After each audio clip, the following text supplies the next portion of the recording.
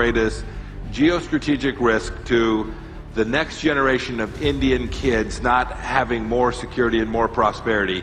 That risk comes from Xi Jinping. We want China to succeed economically. We're happy competing with them. Chinese were attacking Indians on your northern border. Your folks did amazing work. You should be very proud.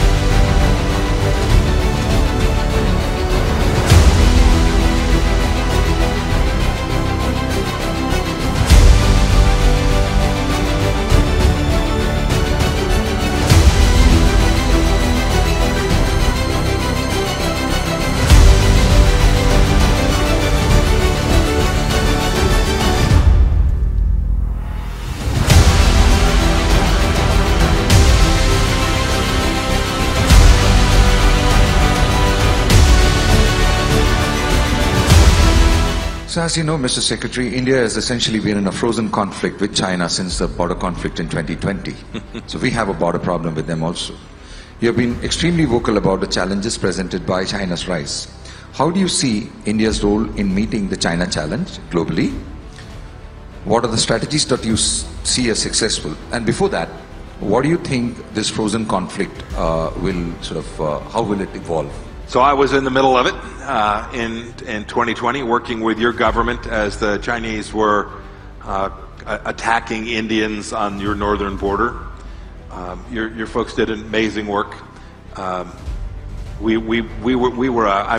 should be very proud. Myself and Secretary Esper were pretty good too.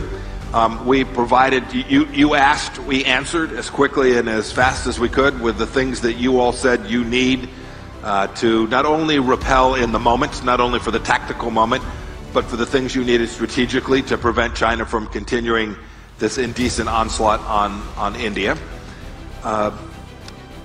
And so, you know, it's still, as best I can read, I no longer have access to classified information. As best I can tell, it's still pretty tense in the region. I don't think Xi Jinping has changed his view that he'd like to continue to literally move the goalposts in the region.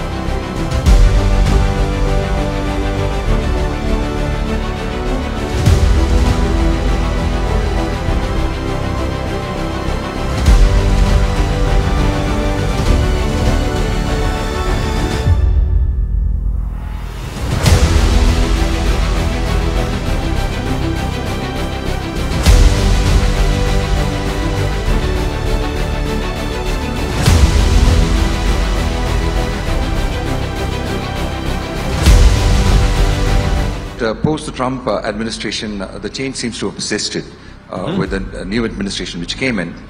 And, you know, this whole thing about alignment in the Indo-Pacific.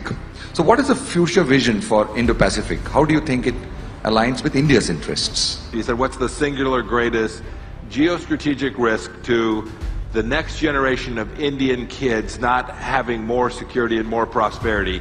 That risk comes from Xi Jinping and from the Chinese Communist Party. You all see it, you're closer to it than we are geographically, but we all experience it economically as well. And this has been something that